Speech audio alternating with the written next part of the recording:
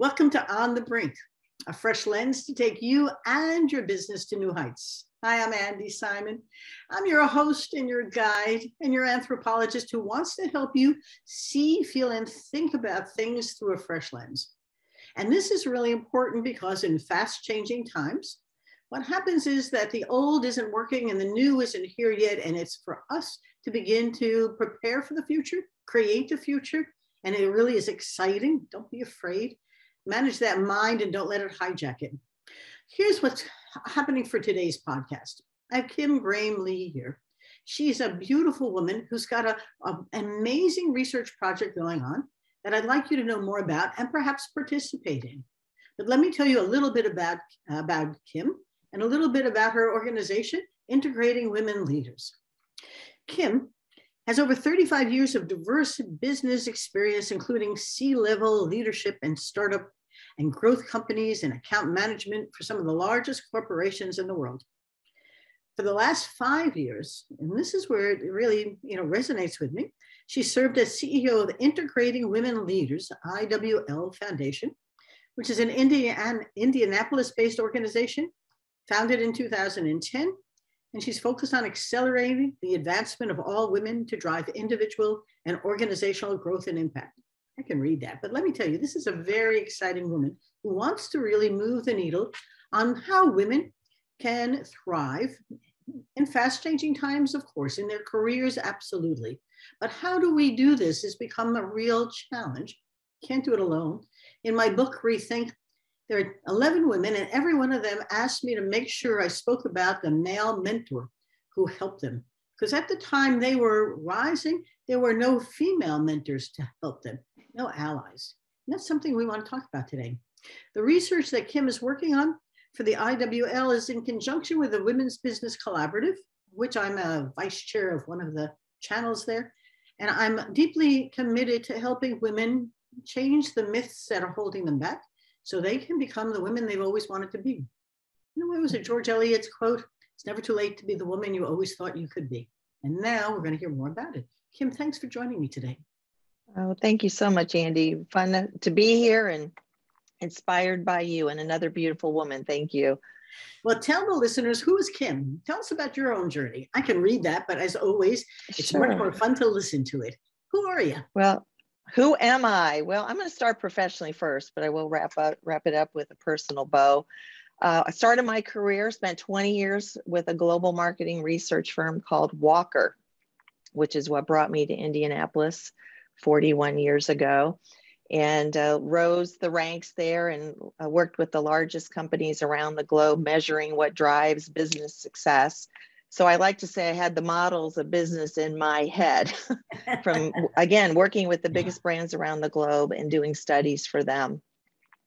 In 2000, and timing was everything, 4 months before the dot-com bust, I was recruited to the tech sector, where I spent really the next 15 years and was a pioneer leading different tech software SaaS companies here in Indianapolis. And it was just a really exhilarating experience. And I learned a lot. And it was during that involvement, actually, that I got involved with IWL shortly after it started. But another pivotal part of my career journey is that I transitioned somewhat to leadership development. I was hired through my involvement with IWL on the board to start a company called True You, which was a really innovative model of how to help people become the best versions of themselves. So it wasn't training for companies on how a person could do their job. It was really about helping them be leaders in their own lives. So this convergence of research, tech leadership, leadership development, and then I had the great fortune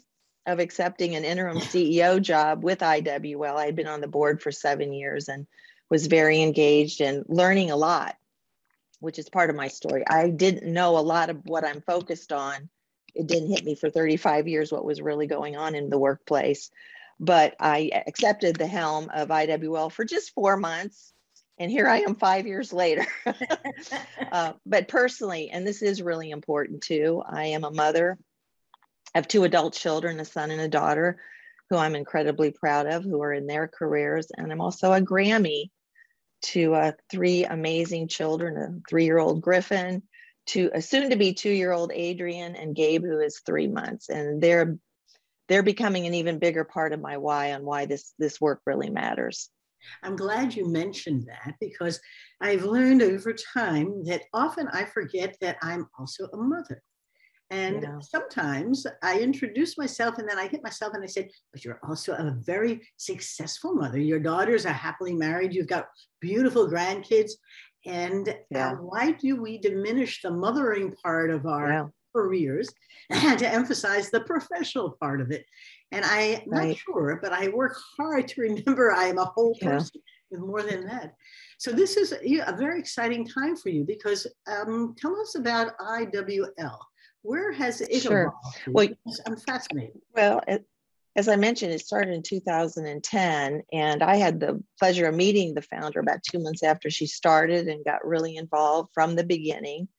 And you shared our mission statement, which is to accelerate the advancement of all women to drive individual and organizational growth and impact. And I think another way to describe what we do is to say, we are really trying to change that picture where there are more women graduating with college degrees, entering the workforce, but at each level of that, talent pipeline up to the top levels, women are dropping off. And that's the picture we're trying to change, and who we work with, more mid-market and larger enterprise organizations, to change what the experience of women is in those organizations. So big part of our work. What I would add to that, and it is something that I'm incredibly personally proud of in terms of, I would say, my thumbprint on IWL, especially being one of the only leading tech companies for a chapter of my career. I realized that we truly have to invite and engage and advocate for men to be a part of this work. Because as I said, as a board member for years, women talking to women was not going to change the picture. So this male allyship is critical. We've developed a lot of programming around it. And then something I would add, Andi, is that this gender discussion is very, very important. We haven't made a lot of progress in the 4+ decades that I've been working in my career. But we have to also recognize that it's the gateway to other equally important conversations and efforts where people don't feel like they can show up as who they really are. And those are conversations and people that also need to be brought into this work. And I'm really proud because we are beginning to do that as well. This is complex because if you step back as an anthropologist, and we'll get to allyship in a moment, the society in which we're in changes slowly. Humans have evolved through changing the story. And I often say to people, for us, the narrative has to change because in some ways we live what we believe to be our illusion of reality. And that becomes difficult to shed when you try and build something different, which we don't really know what that different is. Right. Yeah. And we really don't have a good story about what we want to be or how to be it. We know what we've known.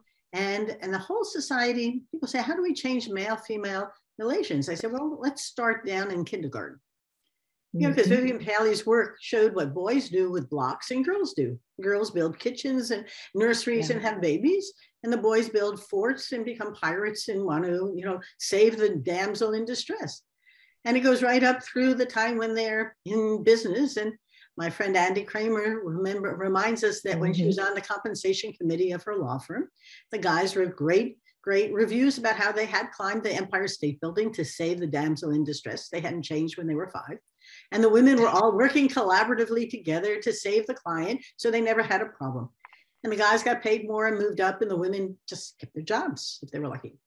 And so the culture and the stories and narrative we have are extremely important, which then leads us to the work you're trying to do now with allyship. Let's talk a little bit. What does this mean? Because I know the WBC has a whole group of people working on allyship. And as I mentioned, that the folks in my book all wanted me to talk about the men who mentored them and made sure that they succeeded. Marie Gallo talks about how many men pushed her in different directions because they see who she could be better than she could see who it is. Talk to us. What does the allyship mean? What are we looking for? Well, it's so interesting. I mentioned that brought this to IWL in particular, I would say even beginning in 16. And if you even type in allyship, it's spell checked. But what's interesting, it was dictionary.com's word of the year. So if you'll allow me, I'd like to read what it says, and then I have my simple definition. But this is what, it's no longer Webster, it's dictionary.com. But allyship, the status or role of a person who advocates and actively works for the inclusion of a marginalized or a politicized group in all areas of society, not as a member of that group, but in solidarity with its struggle and point of view and under its leadership.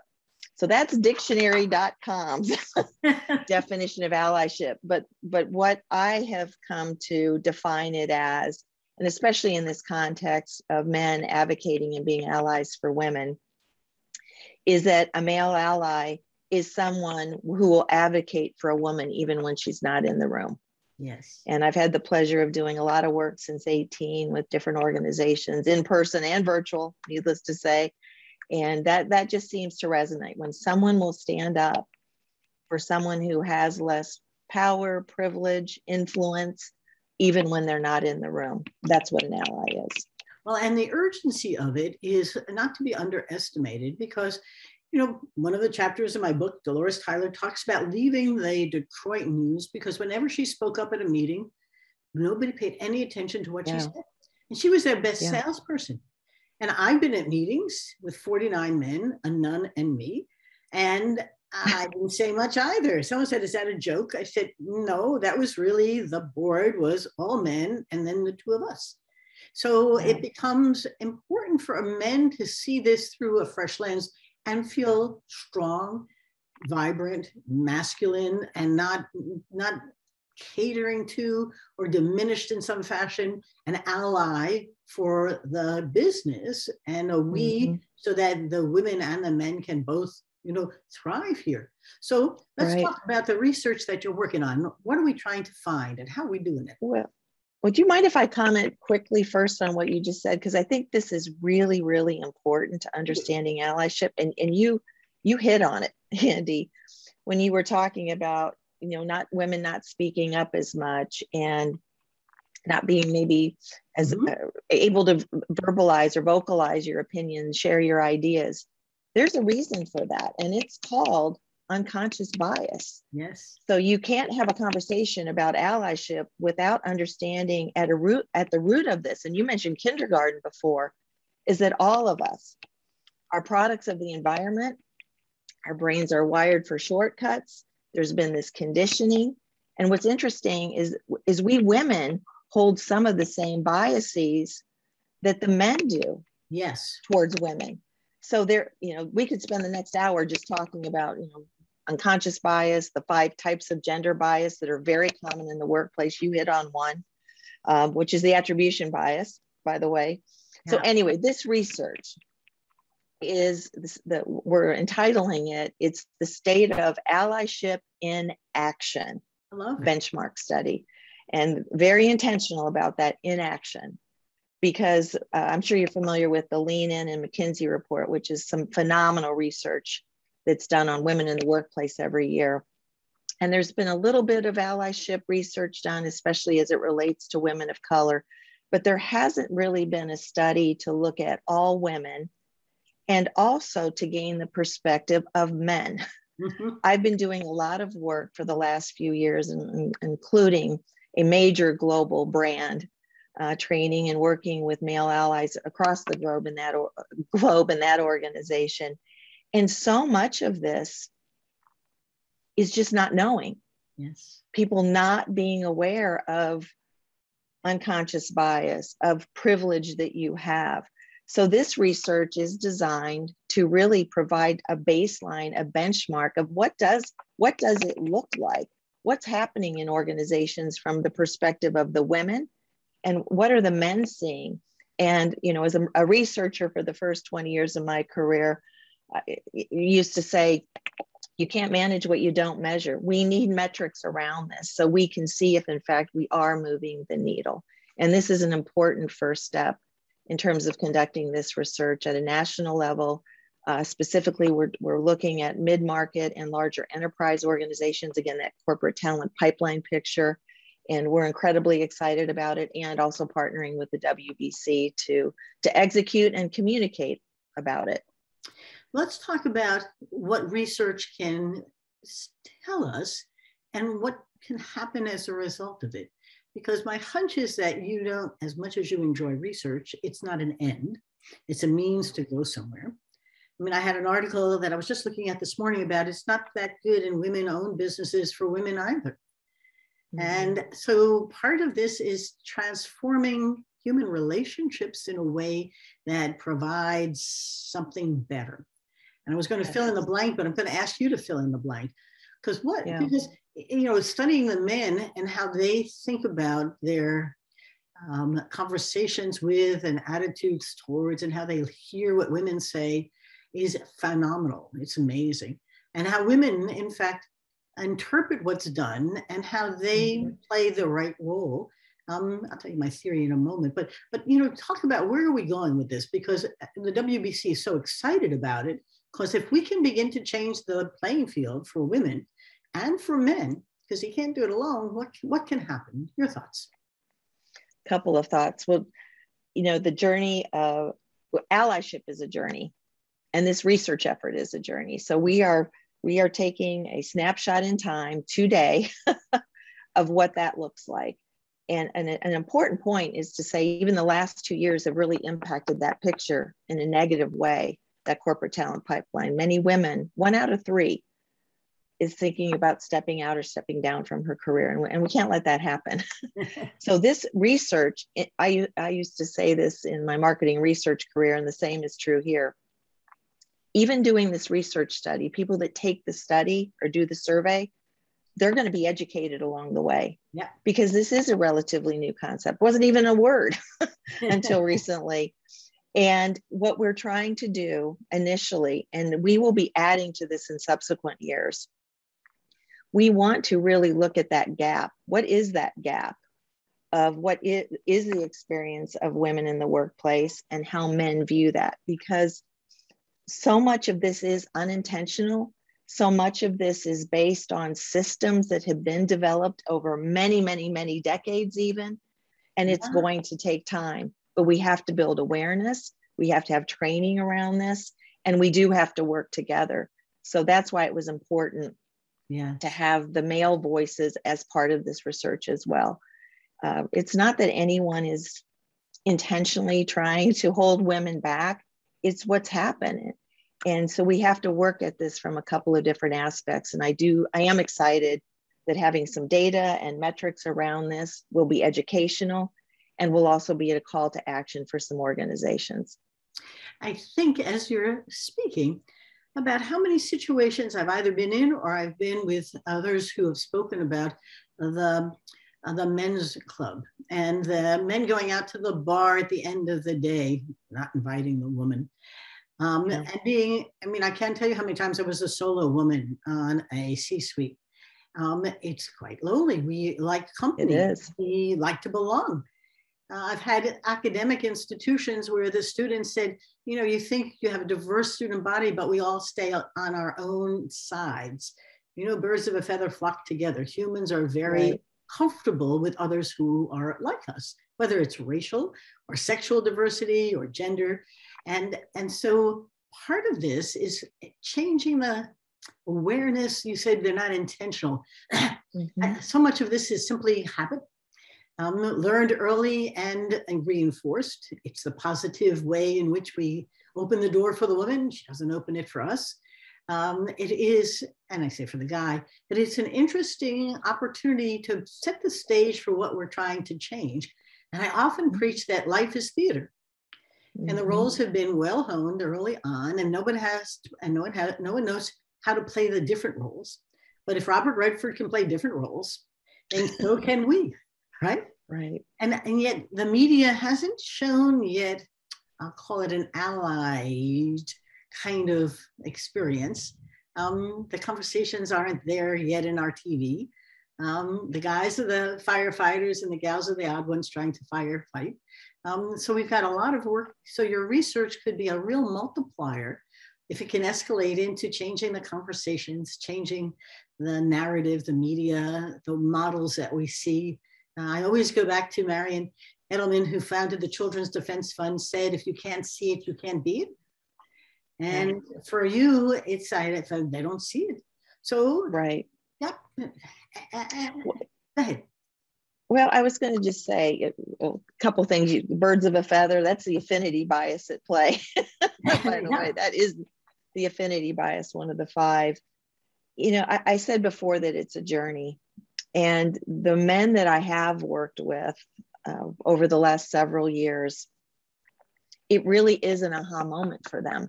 It is. When they learn about this. And you know, when you talk about even unconscious bias, we all have it. We all have it. You and I have it. We all have it. It doesn't make us bad. It makes us human. Again, there's a reason for it. So it is a journey. And one of the things that we're doing in our work with male allies is helping them see where they are on their journey. Are they just learning about it? Yes. I do think there is a segment, and we have an assessment actually that we use when people enter into programs to see where they're at. And this is actually one of the questions in the survey. We ask people to assess where they think different levels of leadership are on this continuum of allyship. And there are some that are anti. I think it is a small segment, but we're going to get some data around that. And then there's other levels leading up to advocacy, being that advocate that is really, you know, supporting that woman even when she's not in the room. So it is a journey. You have to celebrate progress along the way, recognize sometimes you're going to slip back. And I think this is a really important point. And this was really a powerful aha moment for me even. It was at one of our conferences. We're most known for doing these annual women's leadership conferences that men also attend now. And we're building on programming, including an allyship summit later this year. That we're incredibly excited about. But I had an aha moment listening to one of our own speakers. It was the head of D&I at Salesforce, gay partner, 2-year-old daughter. And I remember walking out of that ballroom and thinking, I have so much more privilege as a white woman than a woman of color. And here I've been advocating for, you know, men to be a part of this work. And I realized too that I haven't advocated for my brother who is gay like I could. Not that I didn't support him, but when I heard comments, did I speak up? Did I call things out? So I realized even in this role, we all have an opportunity to be an ally and to leverage whatever privilege we have to help lift someone else. So we hope people will be educated.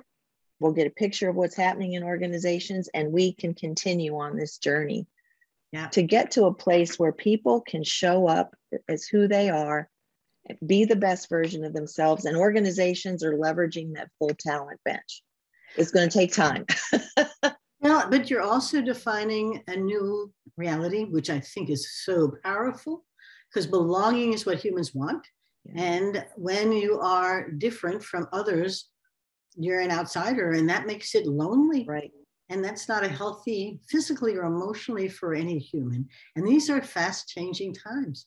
So if people want to participate in the research, and then we'll talk a little bit about your conference. Yes.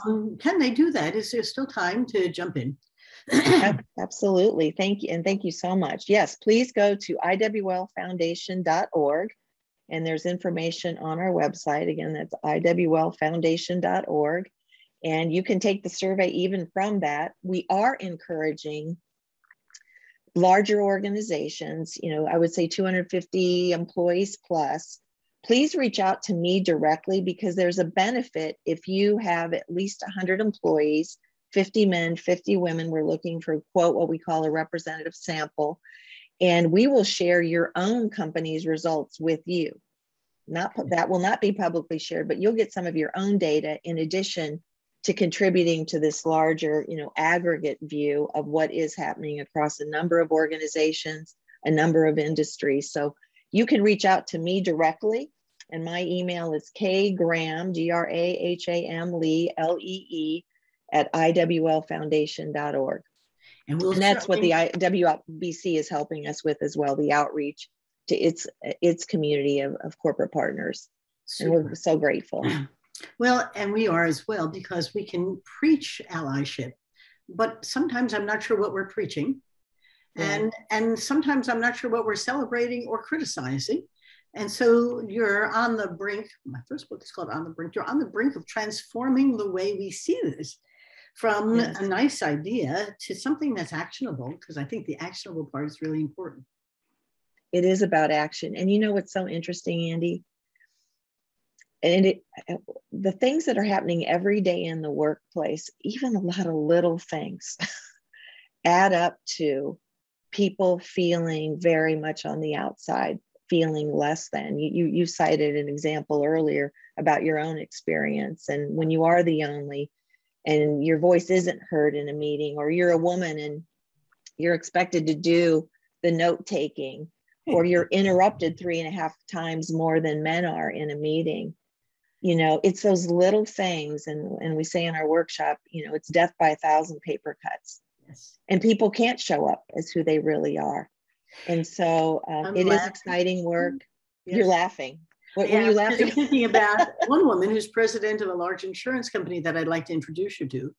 And she tells a story, because she's a president of a company, of a corporation, but she tells a story about being the hat girl. It doesn't matter the coat girl. It doesn't matter where she walked into. The guys started giving her the coats to hang up. Yeah. So she's in Lloyd's, and she's bringing them a large client to discuss. She's president of a large insurance company, and they're giving her the coats to hang up. And she said, I just became the coat girl. Sometimes I'm the coffee person. Can you get a coffee? And she said, and sometimes it's a cleaner upper, assuming that I'll take care of what's left on the table. But those are unconscious biases, and they're also old habits. They're microaggressions. They are. And micro inequities. Yep. Mm-hmm. But they are a statement about what has to change. And how do you, so her strategy for change isn't to do research, it's just to embarrass them all. And then, you know, she comes into the room, she's a speaker, they all give her the coats to hang up, and then she gets on stage to speak to them. They crawled under their chairs. But whether that changes them or just gives them a moment of pain is the question for us. But I have a hunch she'd be really interested in what you're working on. Oh, please do. Yep. Love to meet her. I know you would just love her. She's great. But one of the things that the people outside thinking about this, can you give us a few of the things about what they'll be asked for, just so we give it a little more flesh? I'd like to get them involved. Well, I've already mentioned we're going to ask for their assessment of the different levels of leadership, male leadership, and where they are on this continuum of allyship. We're going to be asking about what their experience is in seeing these microaggressions, these everyday little things, the note taking, the being interrupted. We're going to ask about some specific things that really are allyship in action. Yes. You know, have you seen these things happening? Yeah. And how often? And again, we're going to be comparing the results, you know, in terms of the male perspective versus the female perspective. We're also going to be really trying to assess too, what resources do they see their organization providing? Is there a male ally community, and how impactful is it? You know, that's one of the things we're really supporting in our work. We have a male ally advisory group. IWL hosts this every month. But it's a support group for men from different organizations that are leading these initiatives in their own companies. So, you know, understanding what's happening in your, you know, from their perception of, you know, is there an effort towards allyship in the organization? And of course, we'll be collecting demographic information solely for the purpose of being able to break down women into women of color, women of different ages, women in different levels of the organization. So it's all confidential, anonymous, but we really appreciate people's participation, because this is an important first step. And I, as a WBC advocate, member, and in love with it. And what you're doing is transformational. And I'm urging the folks who watch this, we're pushing this out very quickly, because we want to be able to celebrate the results and be able to come together at a conference, but then begin to share it inside your own organizations and know how to do something. Because I think the mystery here is, I know I need to, but how do I? Which is really going to be important, right? Absolutely. And I'll just say that, this data itself is a call to action. And one of the things I'm particularly excited about, we're involved in the WBC's initiative on allyship. And we're also further putting the gas on our allyship programming. And we have our annual conference coming up on June 8th and 9th, but we're adding for the first time, excuse me, just lost the AirPod here. We are adding for the first time to our programming an allyship summit. And we're going to be further expanding programming to women being allies for women, certainly addressing more intersectional needs of allyship, women of color, LGBTQ. We're going to be doing programming around allyship for introverts in this virtual world. Yes. Introverts can feel very much on the outsides and other invisible characteristics of people. So stay tuned, buckle in, much more in that. But we do have to get the gender allyship right first, because it is the gateway to the other areas that are so important as well. Yep. Kim, any last thoughts? And I'll wrap us up. I would say, well, certainly please participate in this survey again, and we're open at least through April 10th and may extend it another week based on some companies asking us to do that. But I think you just individually recognize that we each have some level of privilege over someone else. And who can we help lift up? Yep. Who can we advocate for? And this is something that it's not just about our workplaces, it's in every part of our life. And it is something that we all have an opportunity to be intentional about and work on every day. So I love it. It's gratifying work. We all have work, and we'll be better together if we do it together. Well, the WBC believes that we can go faster, further together. But I'm always laughing because what Edie Fraser did forming the WBC was say, stop competing, collaborate. Let's help each other, be allies to each other. And the idea of bringing 30% of the folks in here for men is that there are a lot of men who see this as their opportunity as well, because then we can transform a whole lot of other things that matter. So this is really extraordinarily important. I urge all of our listeners and viewers to please sign up, take the survey, and help us help you do better, because that's our job, right? I'll have Kim's information available on the podcast blog, and when we push it out, we will certainly do that to everybody. But I'm Andi Simon. It's been a pleasure having you on our podcast today. Kim Grant Lee has been marvelous. And for all of you who come, you've pushed us to the top 5% of global podcasts. Exactly what that means, I'm not sure. But I do know that a lot of you send us emails all over the place about who you want to hear and how it will affect you. My job is to help you get off the brink. And sometimes you have to see through a fresh lens, remember, we decide with the heart, and then the brain comes in. So this is some time for us to really start to transform our society, and join in. It's been fun. Hey, thank you all. Thanks for coming. Goodbye now, Kim. Thanks so much. It's been fun. Fun to share. Thank you, Edie. Bye.